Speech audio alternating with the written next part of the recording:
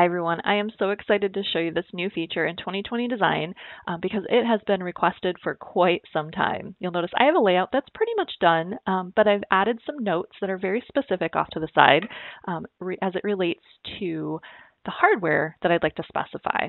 And if you've been using 2020 Design for a while, you probably are very familiar with selecting the hardware, maybe having the sample in the showroom or having a photo of the hardware you'd like to select and explaining that that's what it's going to look like on your cabinetry. But when you render a space, you're showing off a lot of designs that quite often have just a generic placement of hardware, right? So here in this rendering, I have hardware placed, but this is the generic hardware that just comes with that particular catalog.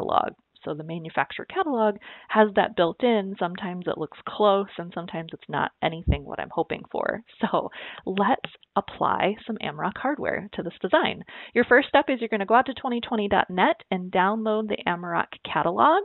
And what happens is the Amerock catalog will then show in your local browser. The nice thing is you don't actually have to go shopping in the local browser. You'll notice if I go under hardware and handles, it doesn't show anything in this list. All we need to do is once we've placed our cabinetry, I can go into attributes and go under add-ons. And instead of using the add-ons for my cabinet line, I can now go under Amerock. This adds hardware to any cabinet line.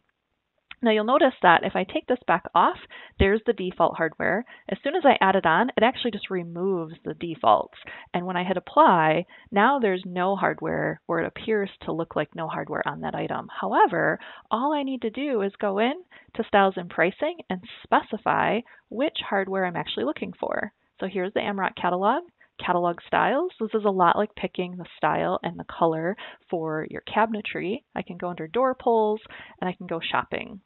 You'll notice they have it organized and divided by color, by style. So we could look under gold. We could look under the brown tones. When you pick the actual color, it'll show you every style so you can get the quick visual and specify the exact item. So the one I'm looking for, though, is under the black tones. It's the black bronze finish. If I scroll down just a little bit, here's that bar pull 7 9/16 of an inch. I'm going to do the same thing for my drawers. I don't have it on my drawers yet, but we'll add it in just a minute. There's the same item. Now I've got them spec'd. You'll notice in the upper right-hand corner, there's 3 little lines here.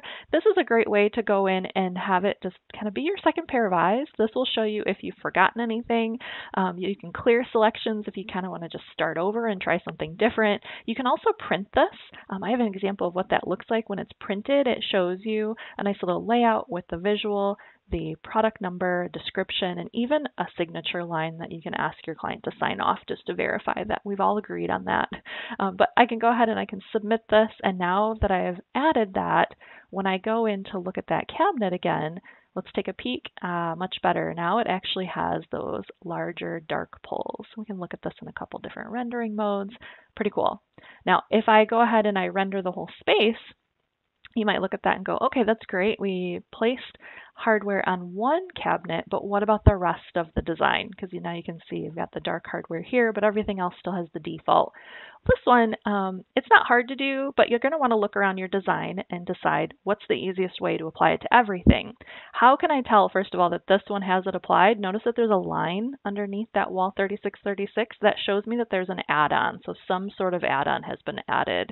So what I want to do is go ahead and this wall here, I just went to my cabinets tab and I can just really quick window a whole group of cabinets. And now if I go under attributes, you can also add on an attribute to a group like this.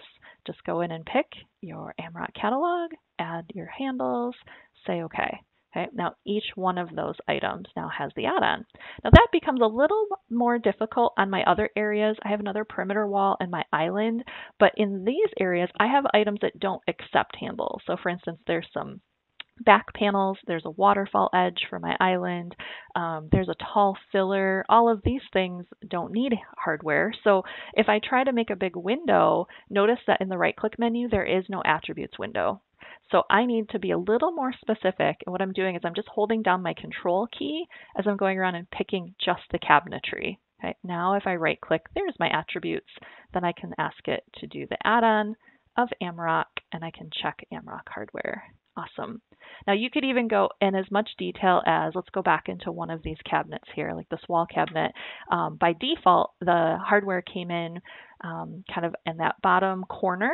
And you'll notice if I go under variables, you can still go into your quantity and you can still adjust your pull position. So if you've got something really unique going on or a different type of hardware that you'd like to move or turn it off for any reason, you can still adjust it too. Pretty cool. Now, the last thing I want to note is now that we've applied it to everything, we can also run a report on this. If I go in and I take a look, let's do a quick item list. Now, this item list is going to pull the entire project, which I have a lot of different catalogs. So we're going to go through and we're going to look for the page that just gives us the item list for Amerock. We want to double check our counts to make sure we can order this correctly, right? So if I scroll down a few pages in, here's the Amerock page. It tells me exactly what I've spec'd. Here's all the cabinets that I've added it to, and here's my totals, 20 plus 11 for what I'm going to need to order to correctly specify those products.